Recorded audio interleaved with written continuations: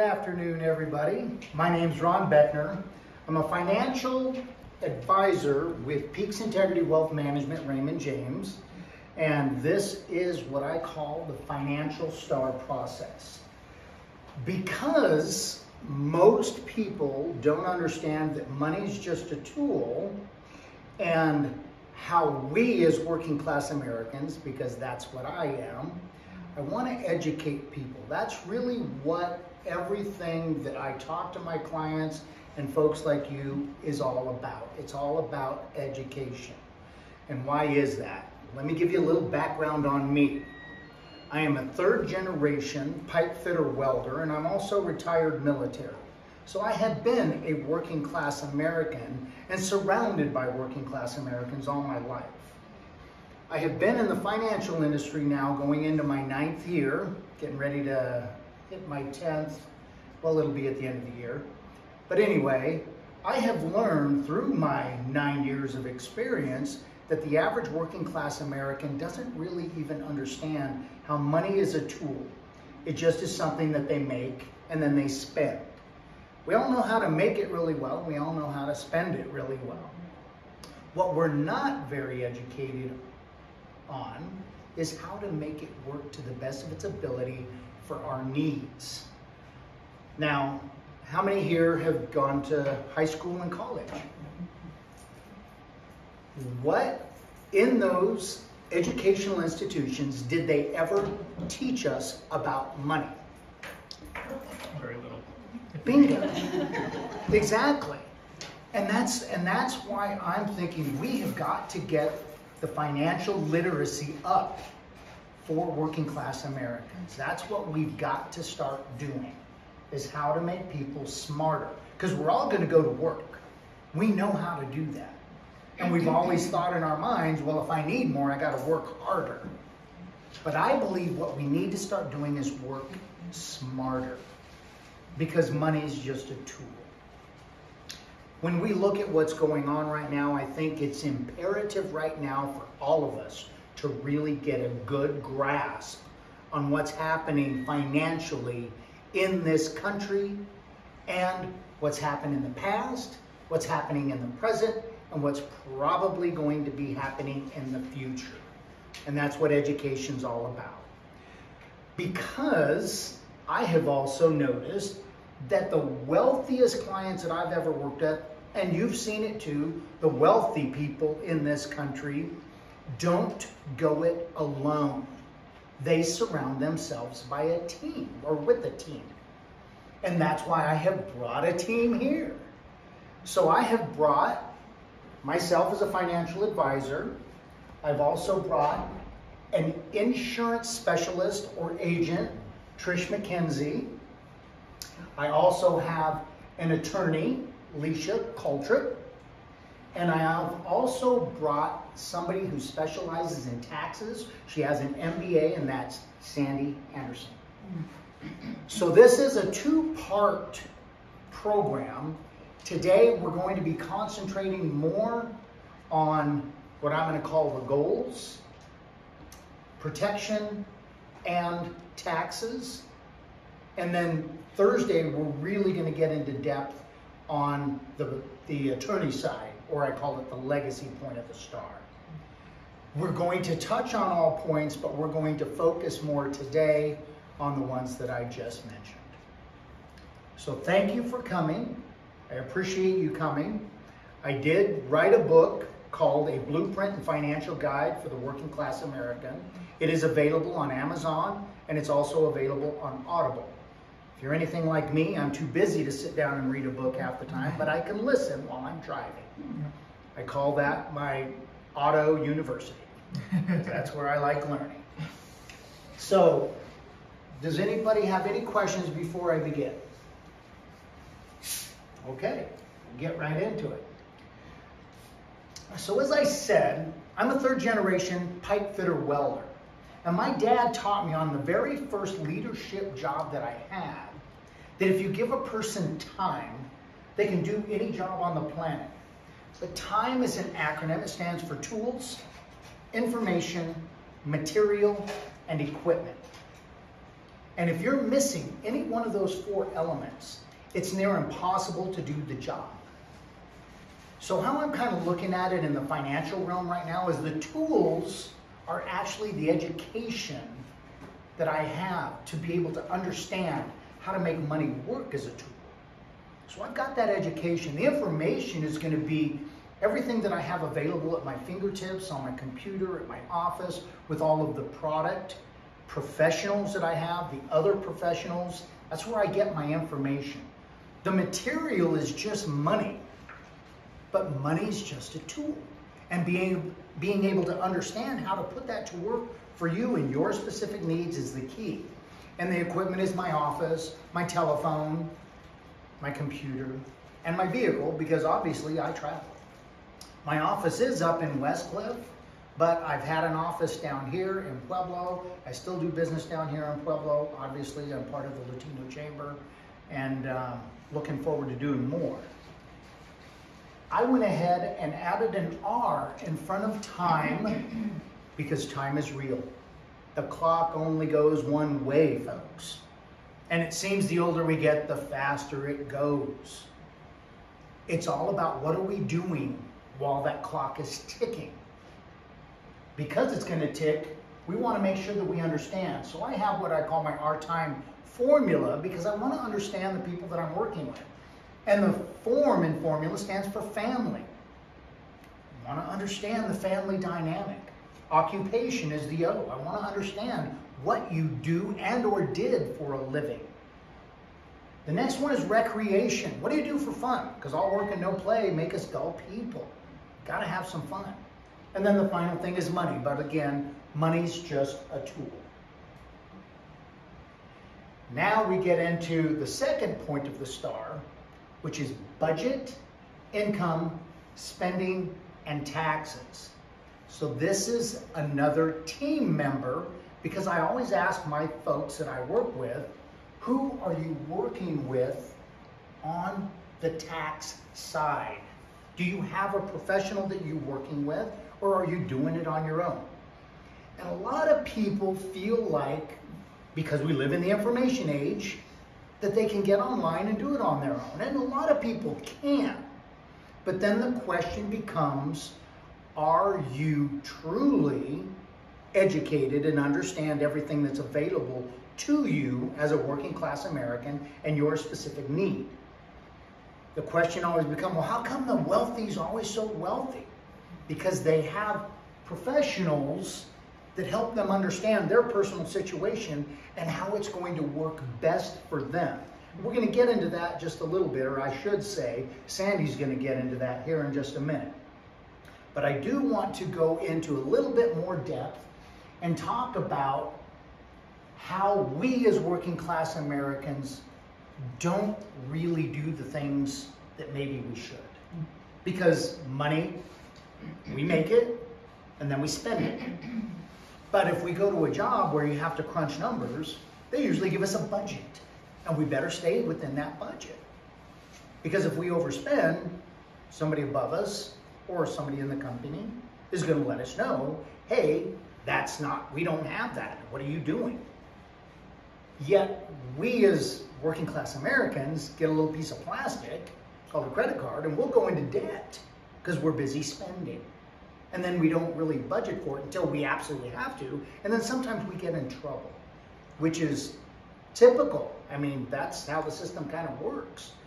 I don't know if you all know this, but the biggest thing that the government has over us as working class Americans is student debt. That's like their biggest income thing. And you can never get rid of it, right? They made laws where you can't even file for bankruptcy to get out of your student debt anymore. That'll last forever and ever, amen. So speaking of what the government likes to do, I do like to bring up the debt clock. Has anybody ever seen the U.S. debt clock? It's in the news right now, although they're not showing us the numbers, but they sure are talking about it. What are they talking about? Raising the debt ceiling. We're at $31.8 trillion in debt right now. $31.8 trillion in debt. What do they mean by saying, I want to raise the debt ceiling? We got to raise the debt ceiling to pay our bills. Does anybody understand what that means? Here's a really good example. If you have a credit card and you have maxed out the credit card and you paid on that credit card the minimum every single time the payment comes in, and now you've reached the maximum, but you got more spending you got to do, you're going to call up the credit card company and you're going to say, hey, listen, I have been making my payments and I know it's been the minimum, but I need you to take that 31.8 trillion and take it up to about 40. Can you do that? Oh, and I'm going to continue to pay the minimum. Do you think any credit card company that would deal with us one-on-one would allow us to take that up, knowing what our past has been? This is what our legislative leaders are continuing to do. And they've been doing it for years. And it doesn't matter if it's Republican, it doesn't matter if it's Democrat. They've all kicked the can down the road because they're more, what I would say, micro-focused on their personal position and not thinking macro or how to truly help this country. Now, the $31.8 trillion deficit is a scary number, but that's not the number that scares me.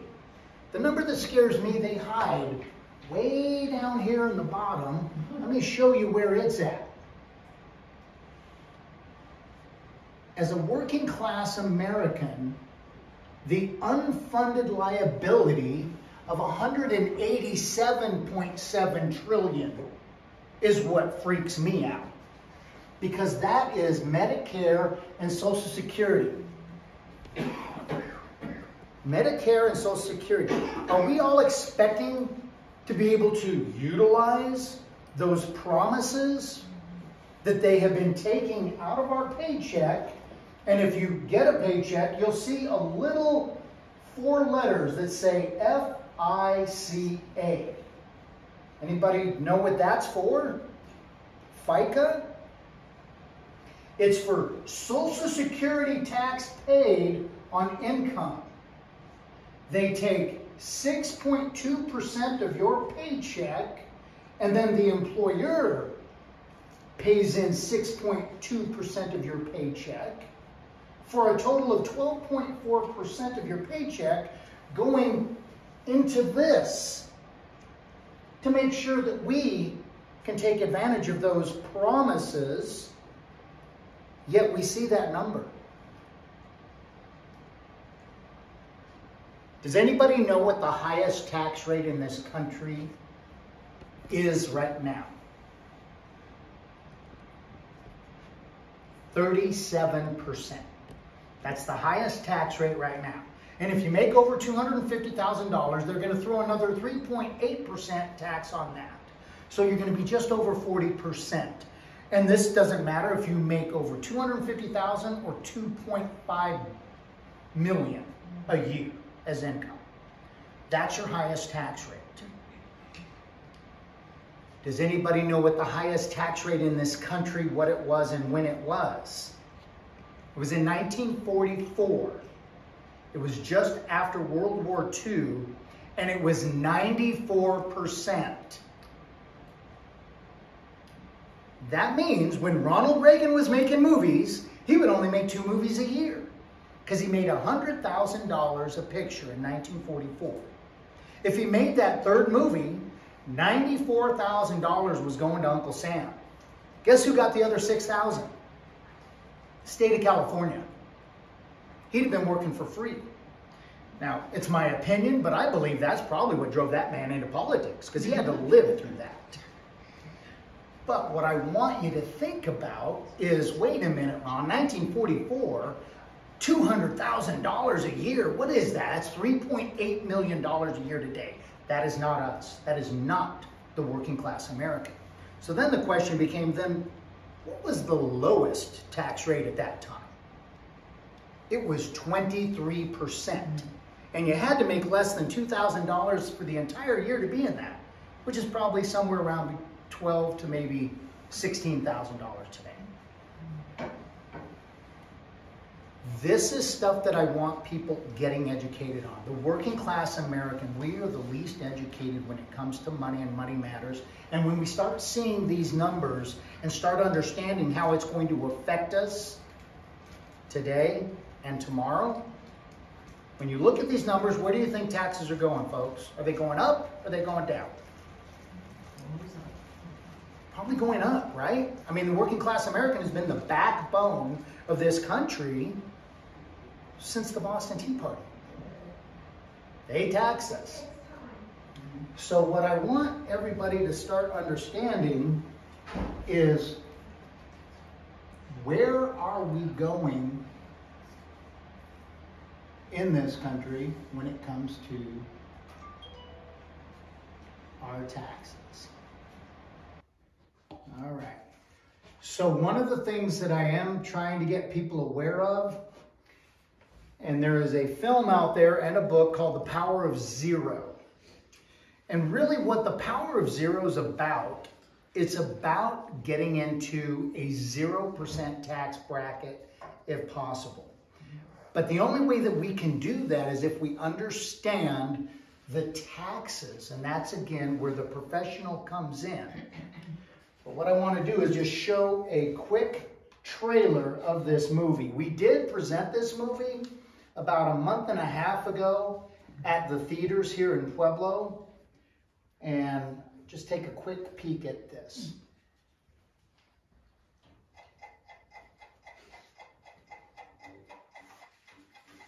The truth is the federal government has lost control of the budget. Instead of paying for all the new initiatives, whether they're tax cuts, spending increases, all sorts of things that we like, the government's just putting it all on the national credit card. And as a result, our national debt is just going up and up and up. And it's growing faster than the economy, and that's when you know you have a real problem. Everything is going to be squeezed out of the budget. There won't be anything left. The road we are on is a perilous one that ultimately leads to the bankrupting of our country. So we have a crisis on our hands. All Congress has to do for this whole situation to come to a head is nothing. Because every year that they do nothing makes the problem even more unsolvable. We don't seem to have the ability to get along and find common ground. Is the government trying to trick you right now? And the answer is very simply yes. So why is this being swept under the rug? Why is nobody talking about this? Probably because it's not popular. So I've actually been traveling around the country for about 4 years now, taking the Power of Zero message to different groups. When you cut taxes on current generations, you are simultaneously raising them on future generations. It is all driven by spending. Once we have spent a dollar, we've already decided to tax it. The only question is whether we tax it now or we borrow it now and tax it in the future. So to make up for the liabilities that we're incurring with all the promises we've made in social insurance programs, we're going to have to increase substantially the tax rate and perhaps even double it. Now precisely how high it's going to be, you know, there's a lot of room to debate. People will have to pay more taxes. People's retirement savings are at risk of future higher taxes. Well, qualified plans really do two things. They defer the tax and the tax calculation. Now let that run past your brain real slowly. I'm driven by trying to help as many people as I can avoid this disaster that's going to come up in retirement when taxes go up and the market goes down. What are these people going to do if they haven't planned ahead of time? If anybody gets a chance to see that film, the debt clock was at 20 trillion 5 years ago when this film came out. And we just looked at it at 31.8. In 5 years, that's what it's done. This is part of getting that education and understanding what's going on and how is it going to affect each and every single one of us. When you listen to our retirement, when I asked how many of us have got an education on money, none of us have really gotten an education. The school system, the educational system, doesn't teach us about how money is a tool and how it can work for us. Yet, they put one of the most important things in our lives in the least educated hands, and that's our retirement. That's when we are going to be either too old or we can't work anymore to make a living. Yet, we're supposed to figure it out. And then we wonder, why is it that this country is heading towards a socialistic type system? Because we are not going to be prepared for what's coming down the pipe. And that's what, I mean, we just got to get educated. If we can start at the grassroots level and educate ourselves and become self-sustainable because we're smart on our money, we know how to put it to work, we know how to make it work to the best of its ability for who we are and what our needs are, the government can go ahead and double taxes, as they said in that film. Because if we can be in the 0% tax bracket by working with a tax professional, then that's what we want to do. Now I'm going to do this right, I'm sure. Come here. Yay. So with that, I'm going to turn it over to Miss Sandy Anderson for a little bit because she is the tax professional and she's got some really good examples on some things when it comes to retirement planning, some options that are there, and I can get into more depth on that, but I'm going to go ahead and let her talk about the importance of working with a tax professional to understand taxable incomes. All right, guys. So after that, I don't know how many of you are trusting on retiring with Social Security. I don't know how much you're going to rely on that in the future, but I wouldn't. So there are different types of retirement vehicles that you can use, and starting earlier the better to be able to plan for the future for when you retire. There are two different types of vehicles. There's tax deferred and tax now. Tax deferred are those traditional IRAs and 401ks, and it's just as the name states. You don't pay the taxes until you pull it out later. Paying taxes now, those are the Roth IRAs, where you take your after-tax income and put that into an investment vehicle and save that until you're of the age to pull that out for retirement. Now, our firm specializes in tax planning for businesses, contract laborers, individuals. We do audits of nonprofits and governmental entities who have those 401ks, who have para-retirement accounts. And I can't stress enough how imperative it is to go to a tax professional before taxes are due and give them a little history about what your tax situation looks like. And I have 3 real-life examples of what our firm kind of dealt with when it came to traditional IRAs and Roth IRAs. These are your 2 basic vehicles that you can choose to use. So, traditional IRA, that is when you pay taxes later. So what I'm going to use are an example of that, and it's going to be married filing jointly, and it's going to be in the 24% tax bracket. Now this is going to be your basic formula for how taxes are calculated. You have your income, adjustments, standard deduction, what your tax comes out to. These are going to be your federal withholding payments, what comes out of your W-2 or what you pay in during the year, and that'll come out to what your taxes due.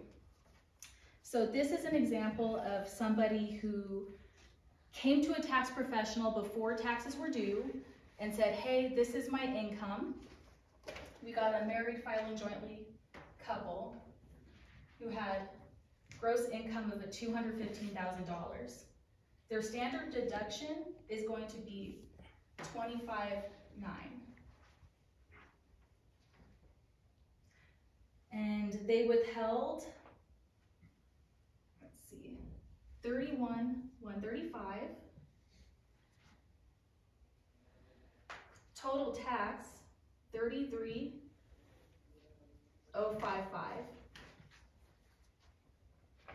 And so they actually owe after that $1,920. So this is kind of like a typical scenario where we look at the taxes after, we get all their W-2s, all their 1099s, we get a picture of what their taxes are looking like. So we tell them, hey, you have an option of making an adjustment here where each of you can put in the maximum IRA contribution of $6,000. Now remember that this is taxed later. So this adjustment line right here is going to be $12,000 in this second scenario, with everything else being the same. So this will reduce their taxable income to $30,196. And the payments being same here. They're actually going to get a refund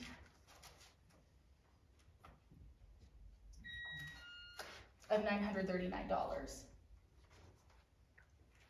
Now this is a typical type of tax planning that people would do, saying, hey, do I owe at the end of the year? If I do, I want to defer by putting money into my IRA.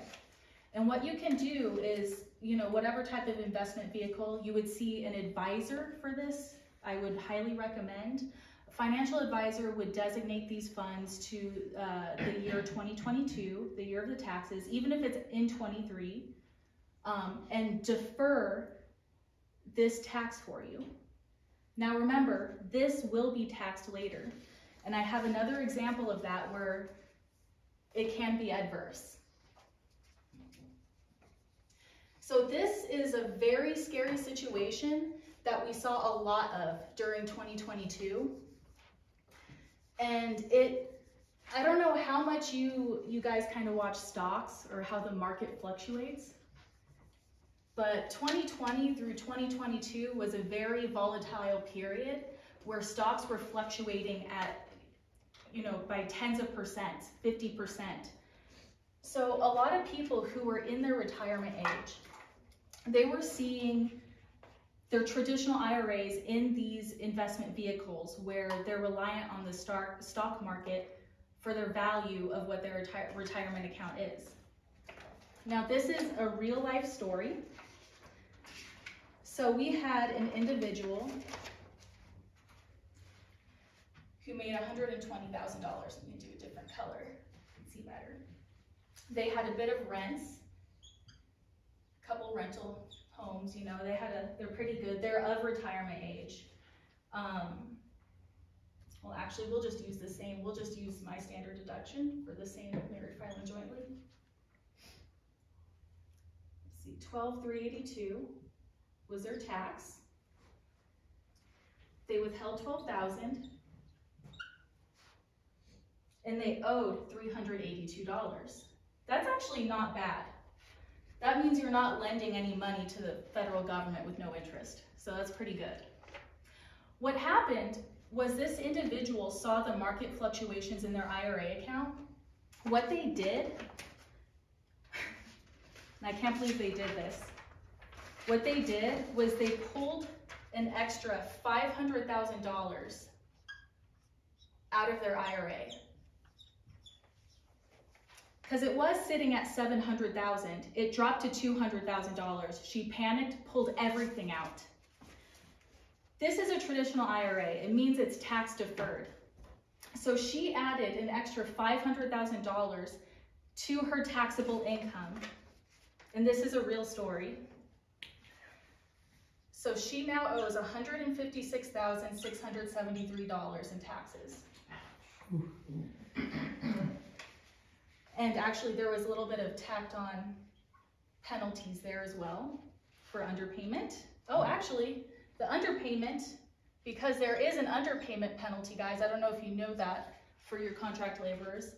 She had an underpayment penalty of $3,166 added to this. That brought her tax liability, no more refund, to $97,839. So this is kind of what a tax deferred vehicle will do to you if you don't go to an advisor. So she jumped to the 35% tax bracket before she was in the 22%. So this is a fine example of why you should talk to both an investment advisor and also a tax professional in a situation like this. One more example I have is a Roth. Roth is when you pay taxes now, And if you guys were listening earlier, we're kind of at a pace where taxes are going to be higher in the future.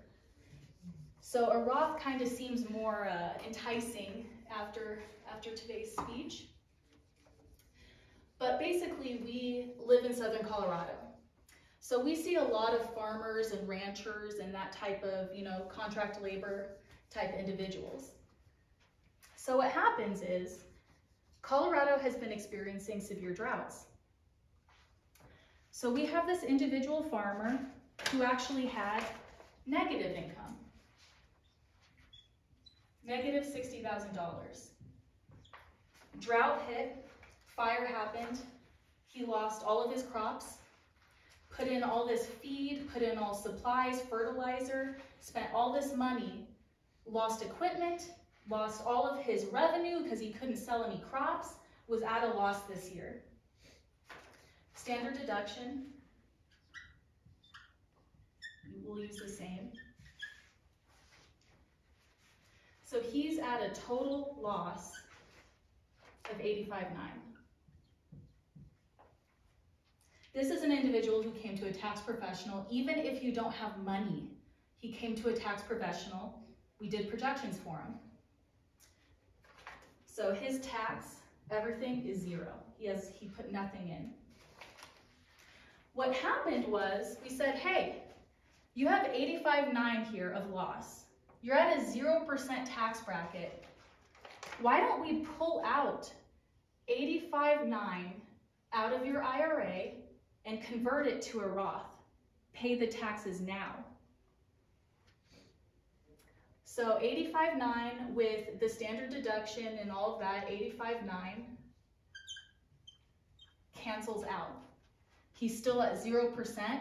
He paid zero taxes on this $85,900. The power of zero. This is the zero tax bracket here. That's where we're trying to get to. So those are 3 examples of, kind of like what a traditional IRA does, how a traditional IRA can hurt you, and how you could use the knowledge of how to pay taxes now versus later to help you in a specific tax situation, even if you have no money. No money at all. This guy did his tax planning. He was already in a 0% tax bracket, but he took advantage of that knowledge of how to use these different types of retirement vehicles. So there we go. All right. Does anybody have any questions for Sandy? Sandy, thank you for doing that. That's like the most amazing example I've seen of those. The scary part is that these are real examples. Very real. And not just one, multiple. Especially the person pulling out of their IRA. Mm-hmm. It's bad. All right. And it is kind of funny because people will sometimes talk to a professional and then they think they can do it on their own. Because I've got kind of an example, almost the same thing, about a Roth conversion. And I show people the information, share it with them, and say, you can convert money from a traditional IRA to a Roth. But remember, you still got to pay tax on it. This example, we see that this guy was negative $85,900, which means he got to convert that amount over because it was a wash. He was already in the 0% tax bracket. He could take $85,900, put it over into the Roth, and didn't pay not 1 red cent in taxes because he worked with a professional who understood how the process worked. But the gentleman I talked to, I said, hey, we can start moving things over because it goes back to this. Do you want to pay tax on the seed, or do you want to plant that seed, cultivate it, water it, grow it, and now you've got 10 ears of corn that you get to pay tax on? Rather pay tax on the seed or the harvest is the question. And when we start looking at the numbers that are there, we start looking at what's going on, the government really would like us to pay tax on the harvest because they get more tax money. Does anybody know what the Secure Act is? Came out in 2019. And then they just updated it in the last week of December, just before Christmas, or just after Christmas, just before New Year. They updated. So the Secure Act is this. This is where you're looking at, if you have a traditional IRA and a non-spouse inherits it, you're actually going to get taxed at a higher rate as that person, or I'm going to say kids, usually inherit that. They got to pay the taxable income rate on that money. So if it sends them into a new tax bracket, they're paying high taxes on the income that they're receiving from the traditional IRA that they inherited, and it has to be depleted in 10 years, plus their income is getting taxed at a higher rate as well. So these are things to think about. Any questions? Yeah, I don't understand why a standard deduction even applies if there has been no income. Why, it's like the government is guaranteeing you that much money just because you're a citizen or something? If you have no income, why do you get to deduct something? Well, in his case, it's zero. It's just zero in this case. But we added the standard deduction here to see how much income we can take in this scenario. So yeah, out of the Roth. Out of the traditional IRA. So here, if you have negative income, it doesn't go below zero. But it makes it look like they're entitled to that much more money. Yeah. So it's the way the government put the system, because they have standard deductions as well as child tax credits. Well, if you don't have a child, you can't get that child deduction. Exactly. But you still get the tax credit. It's just part of the system that they built, right? Remember, these lawmakers make laws because they're trying to get as much tax money as they possibly can because they got a country to run. But we see they're still not doing it very well. Yet they're still allowing us as working class Americans to have these, I'm going to call it perks. Yeah, you know, it's kind of like throw me a bone, right? And that's really what it is. It's kind of a bone, if you will. I do have budget worksheets on the back side of those watermarked pages. I do talk about risk and how we go through some things there, but we're going to keep moving into goals. This gets into the retirement goals. So this gets into exactly what Sandy was talking about. We have traditional IRA and a Roth IRA. You have contribution limits and ages. So if you're under 50 years old, you can put $6,500 a year in right now underneath the traditional IRA. If it's a 401k, you can do up to like $23,000 and put it under there. But remember, that means it's tax deferred. You won't pay tax on it now, you'll pay tax on it later. Then, when you turn, part of the Secure Act, when you turn 73 years old, if you've got money piled up under here, the government says, hey, we're going to look at that account value from last year on December 31st. We're going to give it a number based on your age and life expectancy. So at 73, that number is 26.5. They'll divide 26.5 into whatever your total amount is, and that is what's called a required minimum distribution. If you do not take that, the government can penalize you. It used to be 50%, now it's like 25%. And they have this scaling thing that I'm not even going to go into right now, but that's where the tax professional can make sure you're doing what needs to be done. Now we're going to jump right into protection. So I'm going to let Trish talk a little bit about the protection point of the star, and I'm going to jump in every now and then with her. So, hi. Thank you for being here. So protection, what is protection? Well, we protect our cars with insurance. We protect our houses with insurance because they're a big value asset. Agreed? Agreed. Well, we also want to protect our lives. Now, I prided myself on keeping myself healthy every day so that I wouldn't be a burden to my children. And I turned a blind eye to this So now I can still be a burden to my children financially. So I'm playing catch up. And like your mother used to tell you, do what I say, not what I do. Well, that's what I'm asking you to do. I didn't do this, but I want you to, because I know what it's like to be here.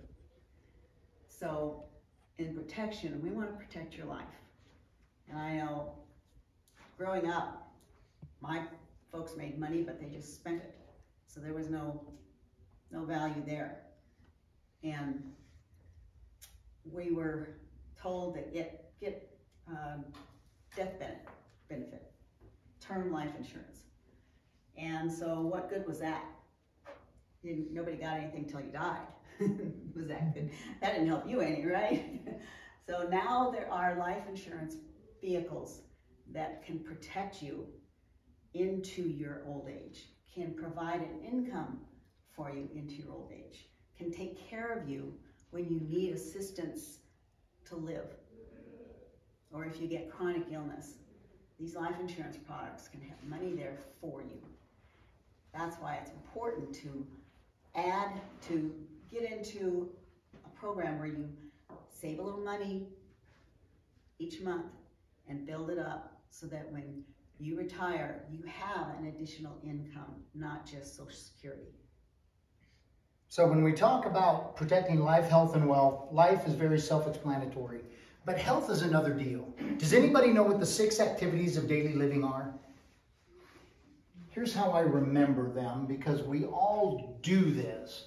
And what I want people to realize is insurance products are not what they used to be. Annuities and life insurance, you can actually preserve wealth today. But these are the 6 activities of daily living. If you go through your daily routine, when you wake up in the morning, you can transfer your own body out of bed. Nobody has to lift you out of that bed, put you in a chair, and wheel you around. The next thing you do is you go to the bathroom all by yourself. Nobody's got to take you there. I know that I have to jump in the shower and bathe before I go to the office. And then I can do my toiletries, brush my teeth, comb what little hair I have, put on deodorant. Then I can dress myself, and then I can feed myself.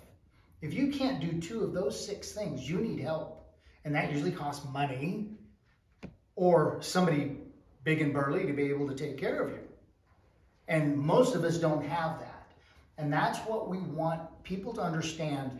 There is life insurance products out there that can protect your life, but it can also, you get to use the death benefit for your care if you need it. You don't have to die to actually leverage that money and be able to use it. And I think that's key. Now, protecting wealth, there are products out there where you can be involved with the market, but I don't really espouse to that. Because if you're putting money in something that you're trying to protect your life and your health with, why would you want the value going down? So this gets into what's called an IUL, or an Index Universal Life product, where you can literally, if the market goes up, you'll go up with the market. On your anniversary, that locks in and that becomes your new floor. So you literally make more money in these products by losing less. That's what I like being able to point out to folks. We've got risk factors that we have to think about. Longevity risk is greater now than it ever has been before because we're all smarter. I know when I was growing up, I watched my parents, my uncle, my aunt, my grandparents, everybody was smoking, drinking, having a good old time. But we know what that does to the body now. We're smarter. I know my kids don't. Even when I was growing up, nobody was wearing a seatbelt. And we could be a kid hanging onto the dashboard looking at the windshield, right? That doesn't happen anymore. We're smarter. Statistically, 49% of anybody over 65 years old is going to need some care, a long-term care. And it doesn't mean it's going to last forever and ever, amen. It could be just for a few weeks. It could even be for a few months. And sometimes long-term care means it'll last the rest of your life. But statistically, 49% of us are going to need something. And I'm sorry, ladies, you're probably going to need it more than us men, because us men just up and die.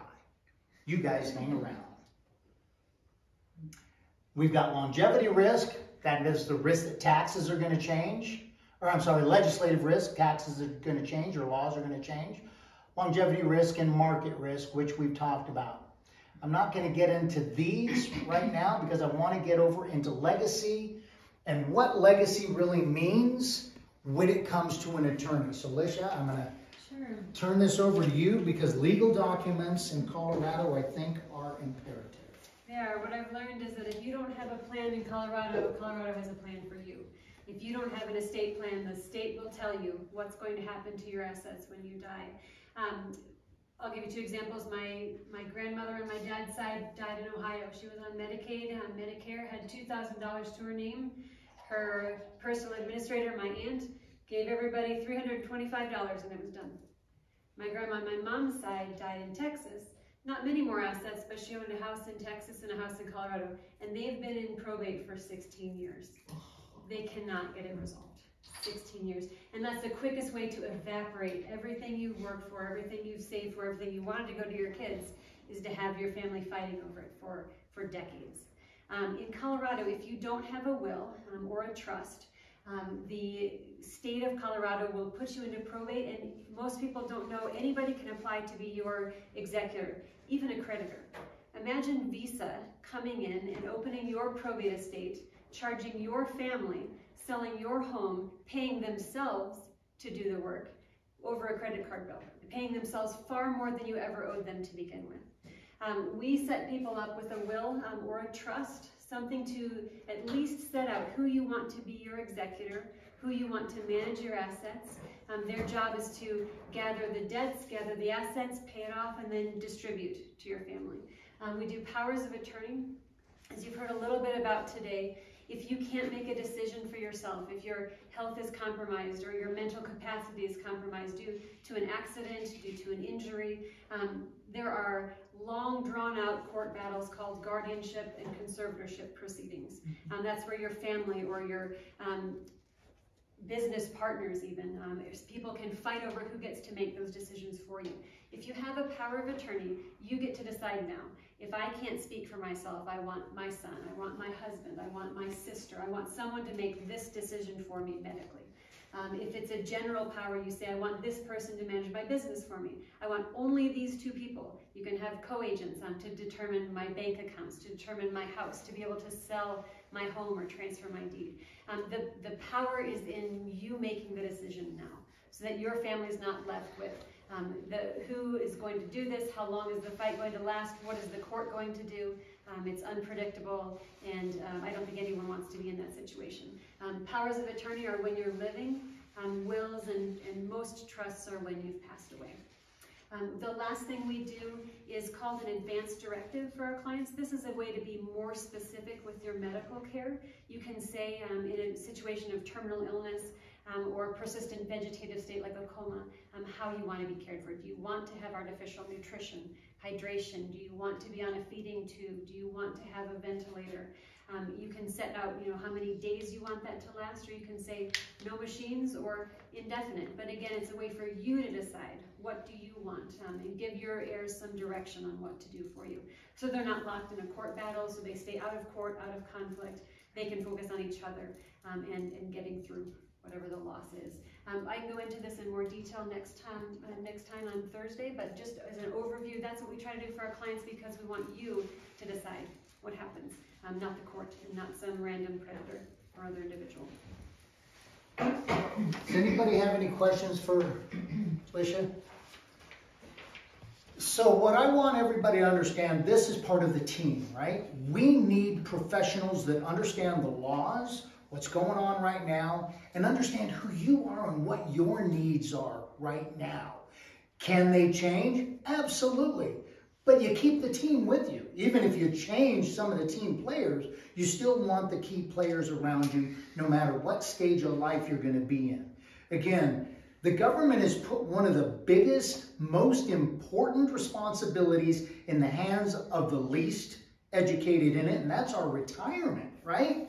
Because the clock is just going to keep ticking. There's nothing we can do about it. It's all about what do we do while it's ticking. Again, I am just going to stress, the professionals are your key. You'll never be able to go in on the internet and do everything that you've heard today on your own and do it well. You can probably figure out some things, but it's like I put in my book, there's a cost and value to everything. If the cost and value is equal or the value is greater, it sounds like money well spent.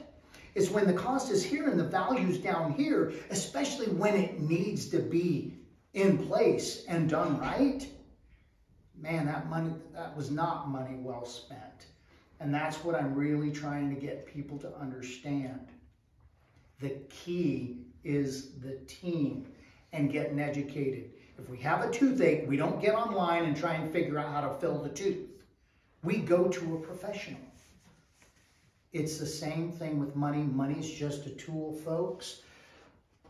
Legacy, to me, it's not just about the legal documents, but it's what are we teaching our children?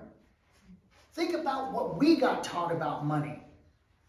No, go work hard and put it in the bank, right? And the bank uses the heck out of that money.